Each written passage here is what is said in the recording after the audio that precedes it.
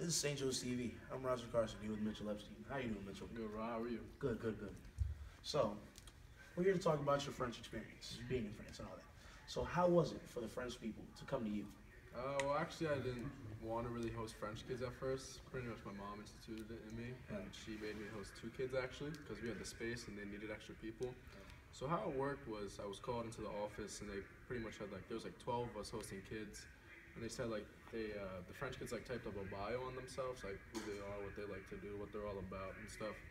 So I was just reading the bios. I picked 2 kids, and they also list who their friends are coming on the trip, so I picked 2 friends. So it was a pretty interesting experience.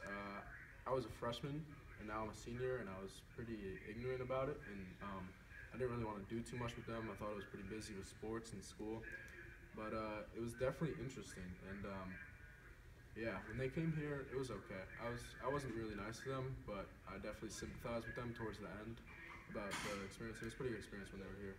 It's good, nice. I actually met them. They're pretty cool, actually. I like them. I enjoyed them. So, what about you going down to France? How was that? That was an amazing experience. When I went to France, it was actually the summer, and we were going to spend 2 weeks in France. It was 4 kids from St. Joe's went with Dr. Longhi. And Dr. Longhi's an absolute man. He's a really cool guy. Good time. So it was 4 of us. Dr. Longhi flew over to Paris, and we were there for 2 weeks.